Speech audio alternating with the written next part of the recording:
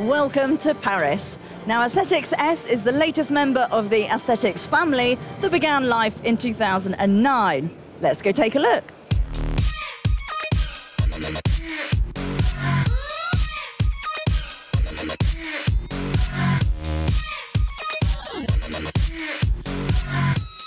Well, I've managed to find Steffen Köhl, who is head of advanced design for Mercedes.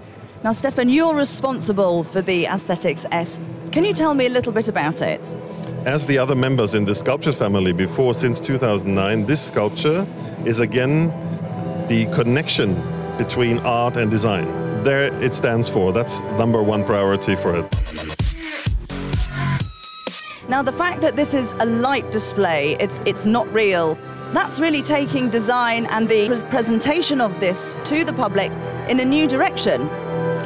That's the new thing about this Aesthetics S, that we are combining a sculpture, a three-dimensional sculpture, in this case as a relief, together with a projection, which will run later on it.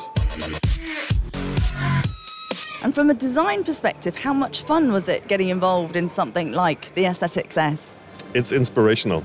The sculptures that we do is really something very important through the studios worldwide that we have, to be a part of the creation process for these things, to give the young and older designers in our teams the possibility to connect art and car design in a new way and to produce something totally different, which is car, but not on 4 wheels, in a way of art and inspiration. And that's innovative, refreshing, and it's a look out into the future.